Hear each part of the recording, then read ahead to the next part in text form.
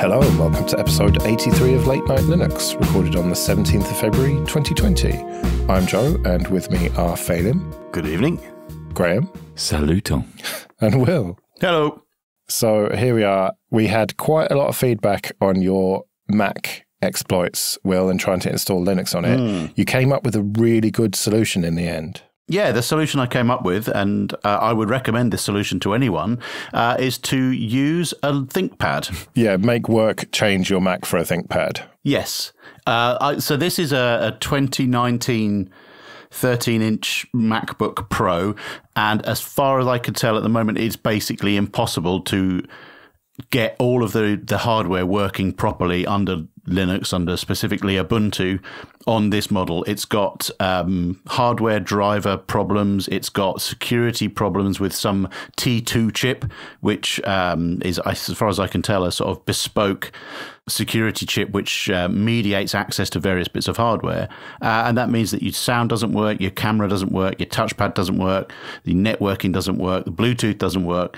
So, yeah, it's no good. So don't try, or do try, and if you get it to work, let me know. But as far as I can tell, it's currently impossible. And how quickly did you feel at home? Amazingly so. I felt more comfortable. Now, obviously, I have been using GNOME for the last, 5 years or something. So, sure, I am more comfortable with it, and I know all the ins and outs of it. But it just seems to make more logical sense as well. As being critical of how the two systems work, then I believe that the GNOME version makes more sense to people, or should make more sense to people. Right, well, that's the end of that saga then, I suppose. Let's do a bit of news. And the first one is a plug for a friend of mine, and this is AppCenter for Everyone. This is something that Elementary are crowdfunding. It is a sprint. They'll want to get together in person, and it has been funded already, so I don't need to plug it, although any extra money will be good for Elementary. The idea is to take AppCenter there, pay what you want App Store for Elementary, and make it more portable to other distros, which I think is a pretty good idea if they can pull it off. As of today, he's at 128% of his goal with 21 days left. So I think if we could do better for him, I think that'd be quite good, because I'm sure he has some stretch goals and stuff he's been trying to work on. So be pretty cool. Yeah, you say he is them, that is a team very much. But I do apologise. But Dan is the kind of boss man. Yeah, I'm impressed with how open they've been about how they break down the money that they've asked for. They asked for $10,000, and they're sending 7 people. That's not a lot of money per person, but they've accounted for it. They've shown they're working. It's a nice, open, easy to understand chart they've put on the Indiegogo page. So yeah, good work. Well, a bit of potential good news, and that is that South Korea's government may well be switching to Linux. Yeah, it's quite impressive. They've got about 3.3 million PCs that are Windows 7 currently, and they're looking to switch them over to Linux. And that will cost them about 655 million, but you would have to look at that in a long-term prospect, that if they could get to that, use local companies, then in reality that would be a saving, because 3.3 million PCs switching to Windows 10 is not going to be cheap either. Especially when your license key gets lost and then you try to contact Windows support, and Windows support won't help you because they're sharp bastards. I have heard previously from a listener who lives in South Korea that they're very much dependent. I mean, this was a few years ago, so maybe it's different now, but they were very much dependent on Windows to do anything, like any sort of online banking. You needed the old browser or whatever. And so it seems unlikely that they will actually do this, and more likely that they're just trying to haggle a discount off Microsoft to me. Yeah, this is a very common problem in Linux trying to replace Windows on the desktop. If you were to go to see a government department and discuss replacing their Windows PCs with Linux PCs, there would always be a man from Microsoft or a woman from Microsoft sat at the table in these meetings, because they've got so many contacts within these organizations and so many salespeople that they can afford to just send people to meetings and defend their own technology. And so I would expect that there would be somebody from Microsoft on the phone to South Korea right now trying to talk them out of it and do them a deal. It's a bit tinfoil hatty, isn't it? It's not even remotely tinfoil hatty enough, though. That's the only problem. I agree. I mean, they haven't even mentioned any distributions that they may be considering. And so it sounds like, they've come up with these $655 million US, but where does that come from if they haven't even chosen a distribution? It is very difficult. I mean, was it old IBM? I'm thinking, was it before nobody got fired for hiring IBM? And you kind of feel the same way in those places, be dealing with people that are basically not that technical, that they can't really get in trouble for hiring the industry standard solution, maybe, especially when Linux is difficult to kind of understand what you're paying for when everything's free. Not to promote a non-free video platform, but on Netflix, watch Silicon Cowboys about how Compaq kicked IBM in the arse. It's very good. It's funny that we were talking about converting Windows 7 users to Linux and whether that's just pissing in the wind. And now we've got some stats that show that in January, a lot of Windows 7 users upgraded to Windows 10. And it's pretty much, if you look at the graphs of the usage, just a mirror image. And this is from various different sources where they get the stats and publish them. They pretty much all look the same, just the Windows 7 usage goes down exactly the same amount as the Windows 10 goes up. So I think the likes of KDE, who were trying it, and various other distros, I think it proves that they are largely dreaming, really, if they think that people are going to move over. And I read that on Valentine's Day, the fucking FSF sent a hard drive to Microsoft, inviting them to put the source code of Windows 7 and an appropriate license on it and send it back to them. That is kind of cool epic trolling, though. I mean, they must have been pissed themselves packing this hard drive in there. Yeah. Who fuck knows what they put on it, though. Maybe it was full of Trojans as well. I was like, yeah, go on. I dare you to plug that in. Yeah, they probably installed Triskel on it or something. But speaking of Microsoft, they've shared a roadmap for Microsoft Edge. Now, this was only published today by the looks of things. And there is one key part of it, and that is make Edge available on Linux. We knew about this before, but this is proper confirmation that Edge is coming to Linux.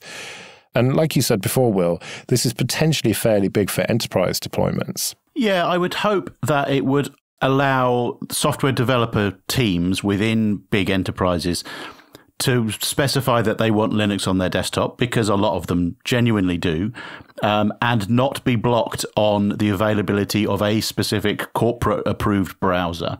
Not that that's the only fly in the ointment here, but it is one less blocker on the road to development teams being allowed to use Linux on the desktop when they want to.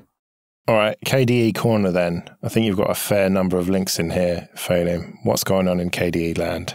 So a big set of updates that came out last week. The apps were all updated. There is a couple of upcoming ones that will be quite interesting. I'm looking forward to is Keysmith, which is a two-factor auth app for the desktop and mobile.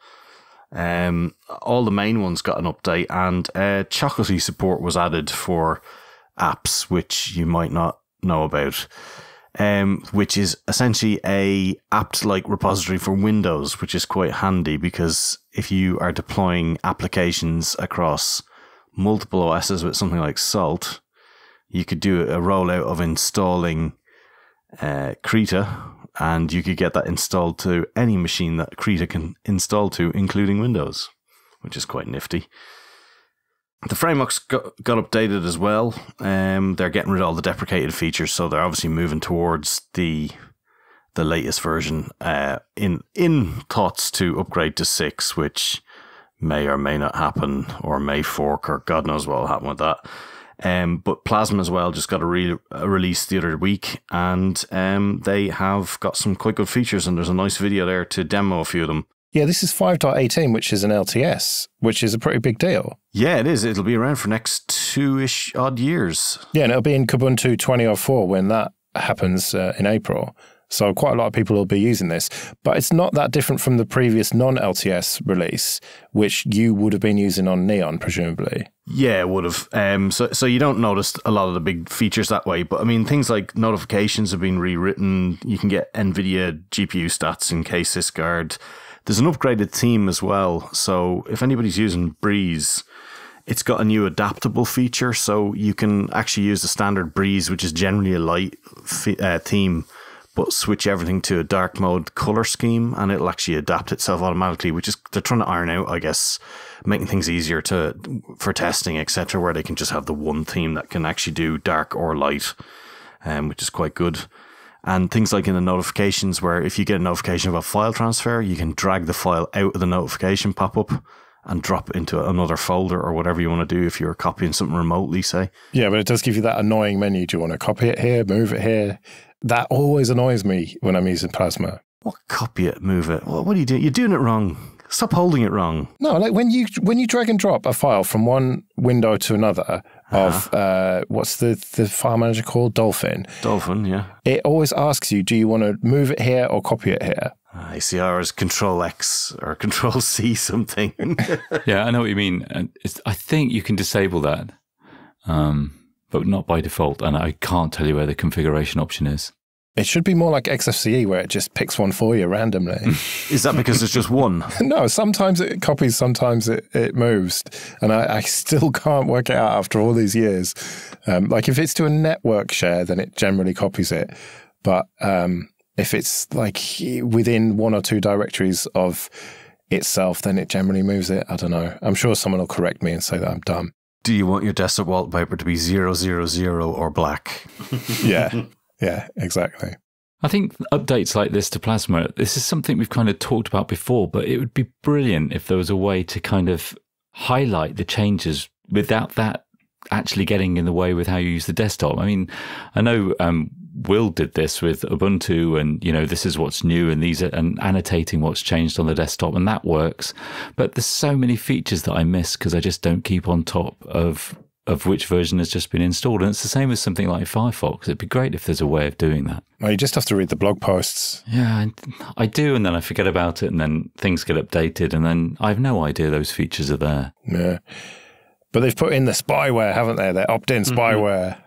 Well, I have enabled it fully. All my data is belong to them now. That's totally fine by me. Yeah, no, there is a user feedback form that you can do in the control panel, and that will allow you to give whatever level of information defaulting to 0 back to the project so they can work out what needs to get fixed in terms of usage and stuff. So. Yeah, there's a handy slider, isn't there, from 0 by default to just tell you all the things. I told them all the things. It's such a good open source citizen, you. Absolutely. What else is good about this Plasma release then? Emojis. Oh, yeah. It's like the Windows key and full stop, or period, as the Americans say, brings up the emoji thing. And then it's just one click to copy it, and then you can paste it into wherever. Which seems like a kind of stupid thing, but these days you kind of have to use emojis, otherwise people think you're really grumpy. What's an emoji? They used to be called smileys, Graham. Oh yeah, colon bracket, I know that. But don't ever put a minus between your colon and your bracket, because then you just look like some sort of old person. I've probably just offended a load of people. What's all this about it being buggy then? So there was feedback from Nate in his usual weekly blog post where he was saying that, yes, okay, they may have added a few more bugs than usual in this release. So there's actually an update for that coming out supposedly on Tuesday this week. So tomorrow or today, depending when you listen. Yeah, or 3 months ago if you're Jim Salter. He's only just listened to the Christmas episodes, the bastard. Although he did make one of my predictions come true because he wrote about Clear Linux in Ars Technica, or on Ars Technica. Insider trading. It was not insider trading. It was. He said that he was working on it while he was listening to it, and that's why he called us out on Twitter and called me out. All right, so your usual fucking hobby horse, KItinerary. Well, if I was to take said hobby horse, I would get a ticket, and that ticket would then be able to be installed in KItinerary, and I would be able to navigate my route with it. Yeah, I was talking to Dalton in our channel on Telegram, and he said, well, of course you can have KItinerary already. It's in the Android repo for F-Droid. And I was like, you what?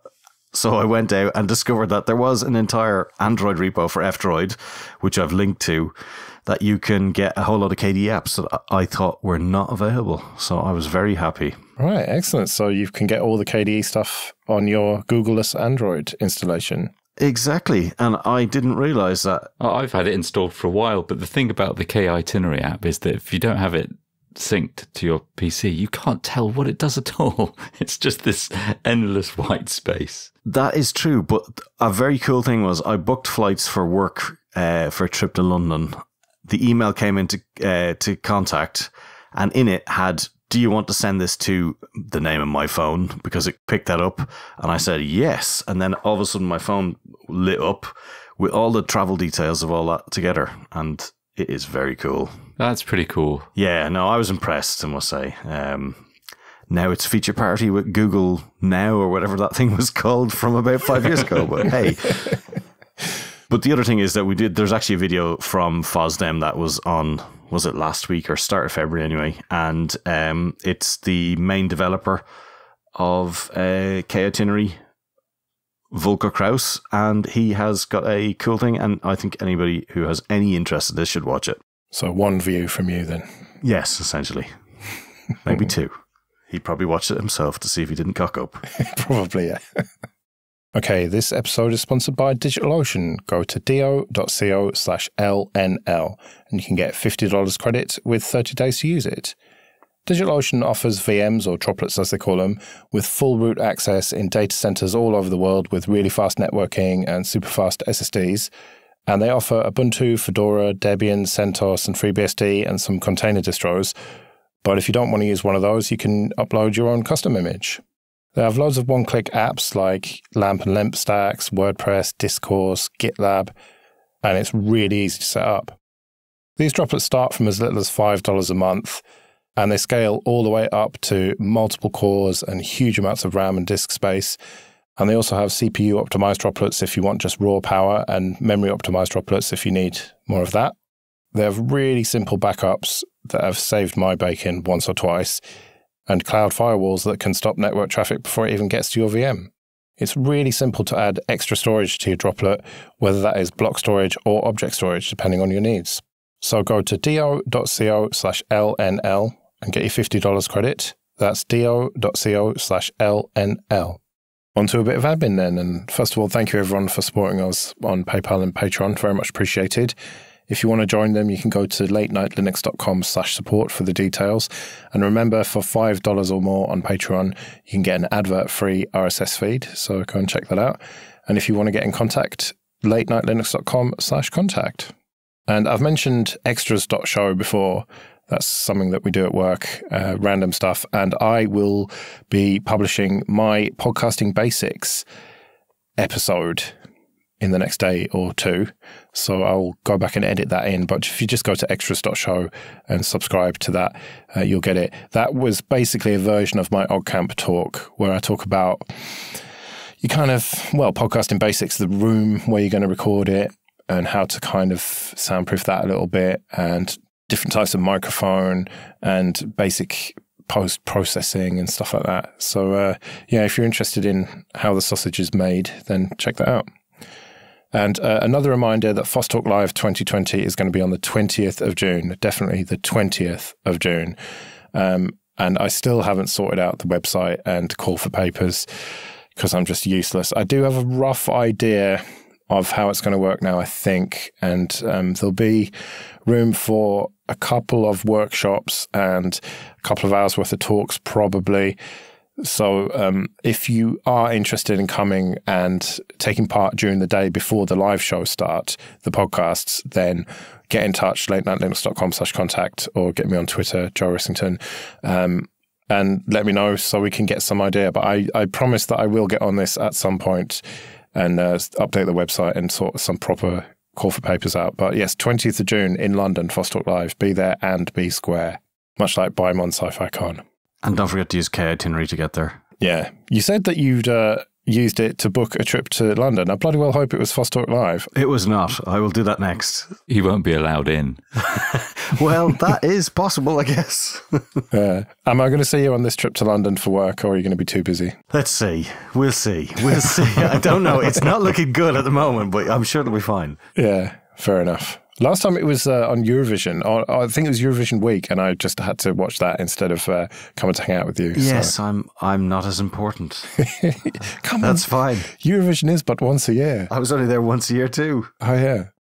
This episode is sponsored by CDN77. Go to cdn77.com. And they are a UK-based CDN provider with an end-to-end video processing and delivery platform as their standalone product called Streamflow.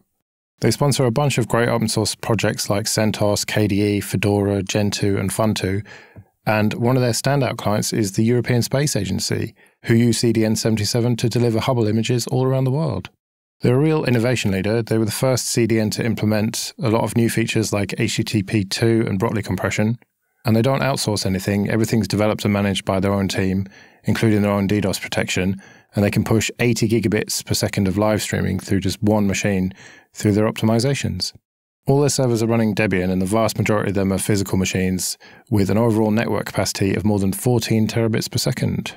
And they've got 35 points of presence in North America, South America, Europe, Asia, and Australia, with daily peaks regularly exceeding 5 terabits per second. They've got great 24/7 live support and flexible pricing with both great value monthly plans and pay-as-you-go options.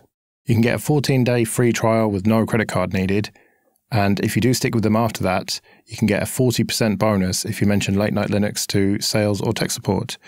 So, for example, if you topped up by $1,000, you get $400 on top of that. I hosted the MP3 for an episode of the Joe Rest podcast on CDN77, and it was really easy to set up and link to it, and I had no complaints about the speed from anyone. So go to cdn77.com and start delivering new content.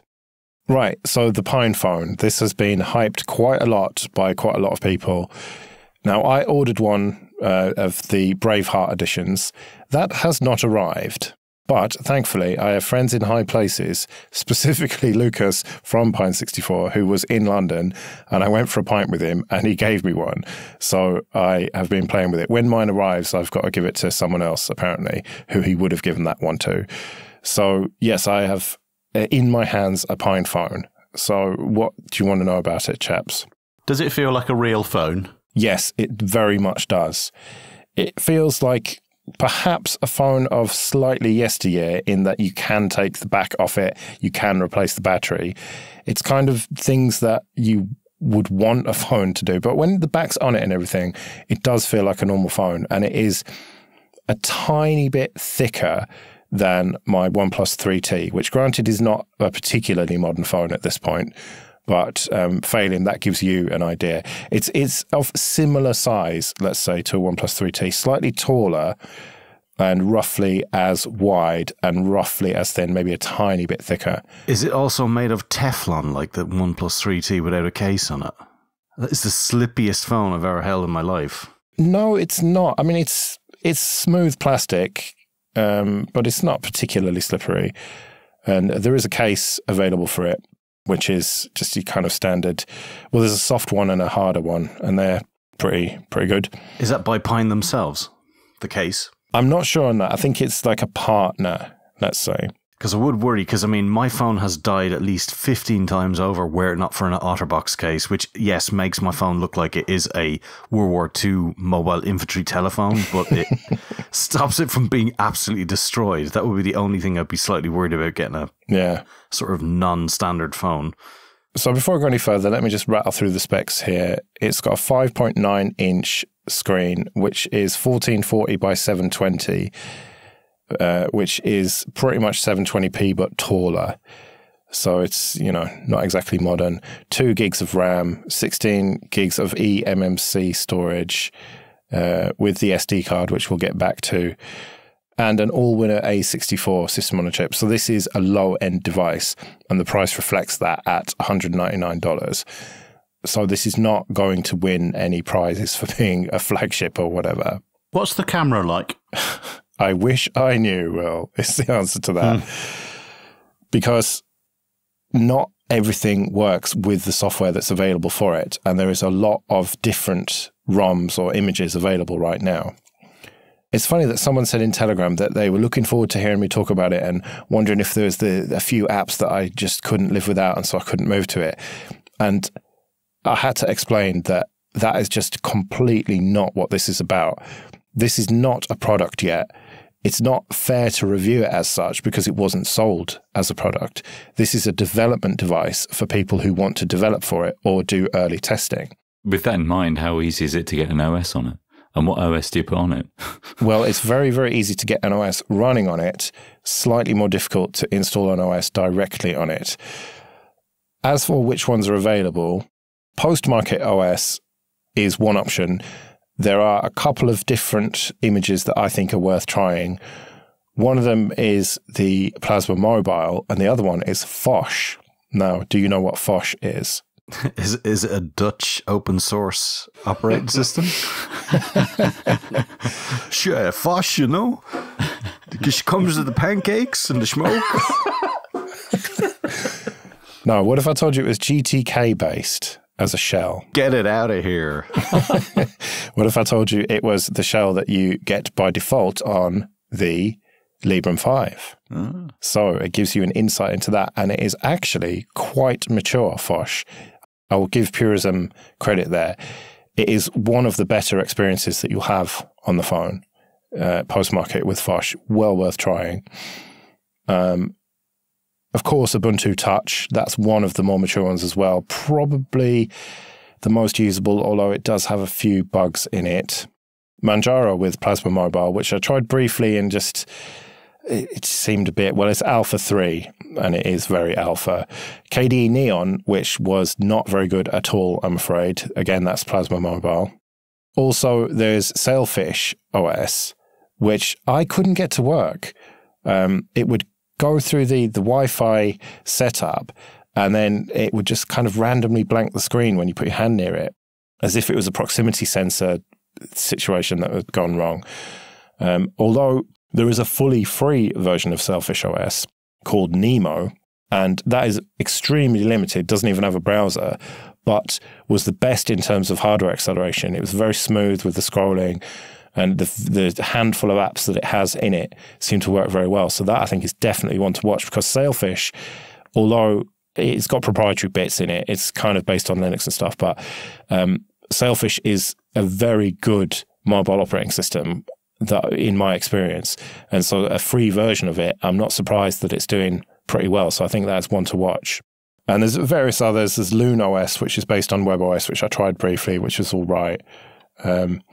But yeah, the bottom line is that all of the operating systems are immature, to say the least. And there is no way that any of them are daily driver ready yet. That said, there is a lot of development happening with them and a lot of progress. And I'm looking forward to seeing how that progress happens over the next months. But this is not something that is going to replace an Android phone anytime soon. But I guess this is really for those developers to allow them to do that. Well, exactly. It's a reference device that everyone can kind of rally around and port their various OSs to and help each other with the drivers and all the rest of it. And, you know, we've got to the point where you can make phone calls on it. I have not put a SIM card in it because I don't have a spare one, and I am fucked if I'm putting my one in this, quite frankly, because it's, you know, it's not usable. I need my phone to go out with and whatnot. And the way I see it, you need to have the basics of the UI working properly and various apps and everything working before you're going to take it out anywhere with you. Well, it's a good thing then that there was a Plasma Mobile sprint only last week and they were busy working away on all that stuff. So that's good. It'll be finished by next week, I'm sure. Yeah. But looking at the hardware, I've got the back of it now. It's got 6 kill switches, and they are modem, Wi-Fi and Bluetooth, microphone, rear camera, front camera, and headphone jack. Oh yeah, it's got a headphone jack, obviously, which it pains me to have to say these days. So hardware-wise, that's pretty cool. It's not something I would find myself using, but the privacy-conscious people might use that. And interestingly, it's got these 6 pins. So I asked Lucas on Telegram, what's these 6 pins all about? And he said, that is I2C. And that means that potentially there could be a keyboard attached to this. Oh, that sounds quite interesting. I remember my old Nexus 10 had like a load of pogo pins that people used, but I just thought you'd use Bluetooth or USB. Well, yeah, but that can be a bit clunky. Bluetooth is just inherently shit, and USB means it's taking up the port, whereas you could potentially snap a new back onto this that has the keyboard attached that connects to these pins. And, it could be like a wraparound thing, or I don't know. The possibilities are endless. It's much more integrated to have it via pins rather than USB or Bluetooth, which there's nothing stopping you doing that as well, of course. Another option for using in the I2 seed bus could be like a point of sale device or some kind of like field device. The I2 seed bus will allow you to connect pretty much, anything you can imagine that works on a serial bus could be plugged into this thing. So yeah, you could turn it into a touch to pay device for receiving payments.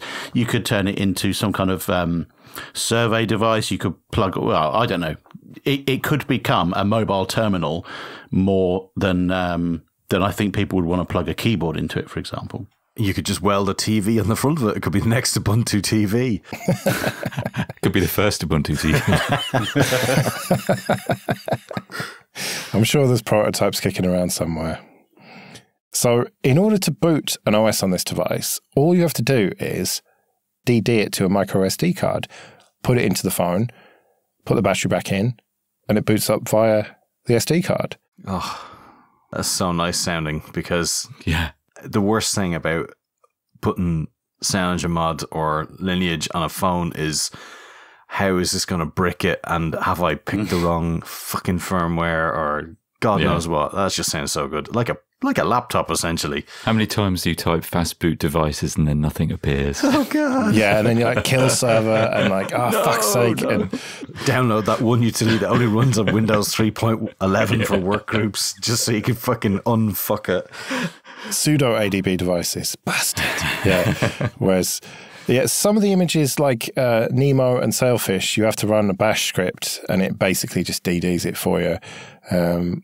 But most of the others, like Ubuntu Touch, it's just an image file, DD it onto the card, and it just boots with it. I really hope they don't change that for the future one when they actually have the non-Braveheart edition, essentially. That'd be so good to have it like that.